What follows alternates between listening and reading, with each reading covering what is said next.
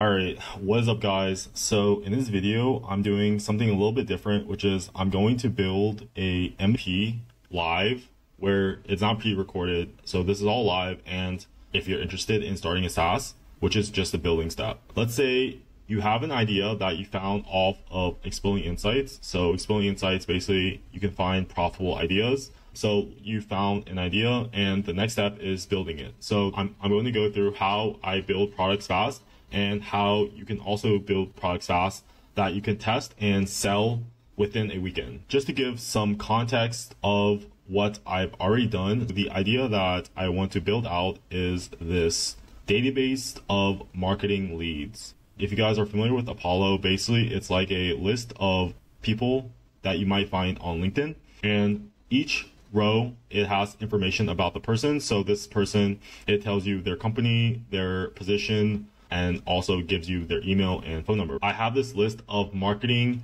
managers that I bought from someone, and I want to package it into a database that I can then sell. I highly recommend that you try it out because it makes creating nice UIs and dashboards very easy. So let me show you guys what I've already created. I think I was able to create this landing page or this dashboard with just 3 prompts. I gave it one image, and then I told it to convert it into Tailwind and HTML. And then you can see that it gave me a bunch of different versions, but I didn't like the version, so I told it to improve it. And this is like on prompt number 3, and it was able to get this. So I'm going to improve the UI a little bit more, and I'm going to make it presentable enough that I can sell to other people either on my Twitter or probably through cold emailing. Let me show you guys the database or data set that I already have. For a lot of MVPs, you actually don't need some complicated like framework or library. What you really just need is like a HTML that has all the code and data. So here you can see that I have one page with just the HTML, and this is just the dashboard, and the data set which is here. So this is like a list of marketing managers, and it's like a list of 10,000 people, or I think this is actually just a subset of my larger list. Right now in the UI, it's just a small dummy set. So these aren't actually the real data.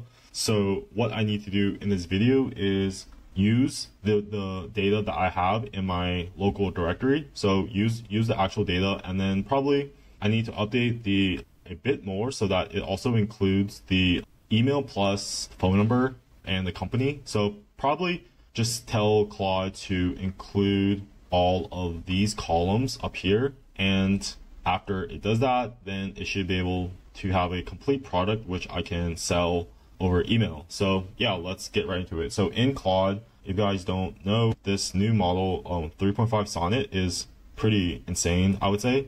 Like previously I was like really bad at front-end design, but like with this model it makes it so much easier. So let's go over and tell it what I need. So also I'm really bad at front ends. Most of the front end stuff I do is just copy and pasting from Claude. So yeah, if you guys also suck at UI, this is like a lifesaver. I would tell it to add one column for email. Actually, what I can do is I can just give it this and tell it to update the table so that all this information is included in the table columns. Also, the nice thing about Claude right now is that it will give you the code plus the preview of the design. I'm not sure why it's not showing right now, but typically for other stuff, it'll allow you to actually see what the website would look like in Claude itself. So it's very useful.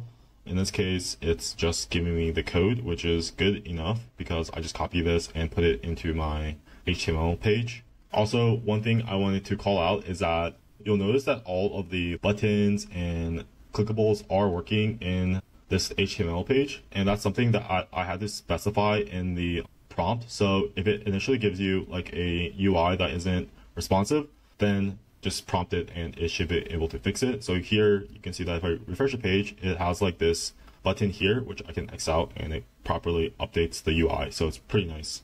Sometimes Claude will only give new code or context that is updated. So here you'll see that it doesn't actually give the entire code because it assumes that you already know it. So there's two options. The first option is you can tell it to update in the prompt itself. So you can just tell it, give me all the code. Or the alternative is just take this code and put it inside Cursor. So Cursor is like this AI code editor.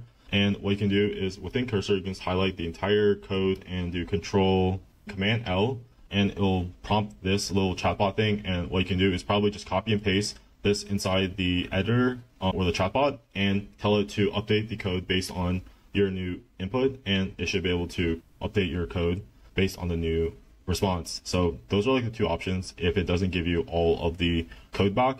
Typically though, I found that if you ask in Claude itself, it's much easier because you don't have to copy and paste back and forth. So just ask it to give all the code and it should give all the code. Yeah, that's like another quick tip.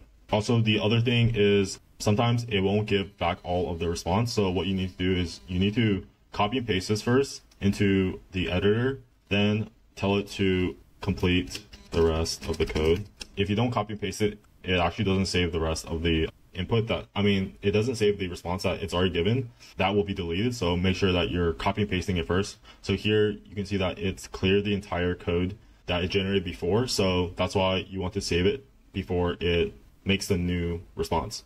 Quick tip for that. So yeah, now it's given me back all of this.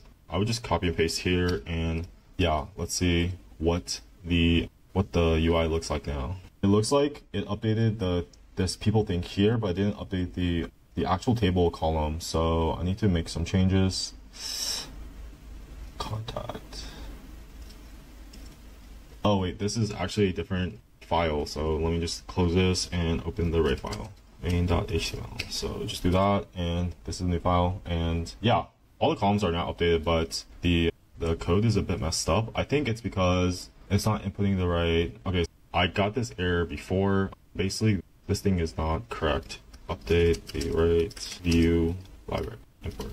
Yeah, I think it's supposed to be like view 3, and yeah, in Cursor you can just do Command K and just do one line changes. So that's pretty quick and useful thing to do. And now you can see that it's got all of the stuff, and then it has the phone number and email right here, and everything else is looking the same, right? So it's pretty good.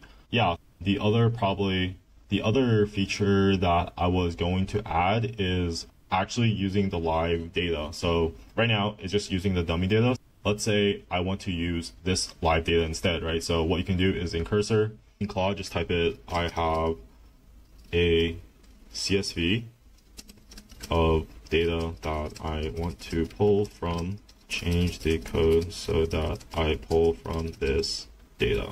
So let's change this file name to data.csv and then make the right changes to get that data. So even if you're not really good with front end like I am, it'll tell you like how you can make those changes in Claude, which is why this is like insane if you want to prototype stuff really fast. So here it says that you need the file reader API.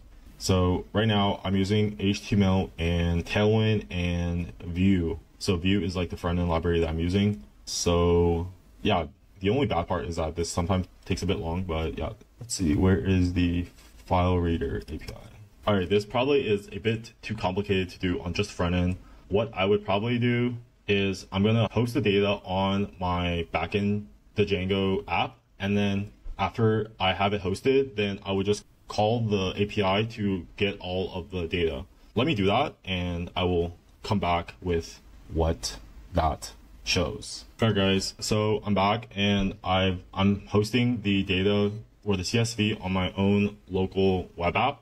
So now I can just access it by going to /static/data.csv. And then what I would do is I would call this API to get the data and then update this table based on all of the data in this CSV. Let me show you guys what I mean. So this CSV has all the data, right? So I have this hosted on my local web app, and then what I'm doing is I'm calling this API, or I'm calling the API to get the data, and then I would update this table based on that data. So that way the data is updated with all of my real. I think I'm gonna add more data to it and probably update the UI to make it a bit cleaner and a bit nicer. But yeah, that's all I have for this build section of the MVP. Next video, I'm going to make a summary of how I'm planning to package the entire app and sell it in emails. So that's the next video. Hope you guys liked it. So in summary, you don't really need a lot of these fancy libraries or fancy boilerplates to actually build a MVP. What you need is just one single HTML page. And if you use Claude, you can probably get it done within 1 weekend. That's how I build it. And the key thing is just to sell and make sure that people actually want what you're building. Enjoy. See you guys.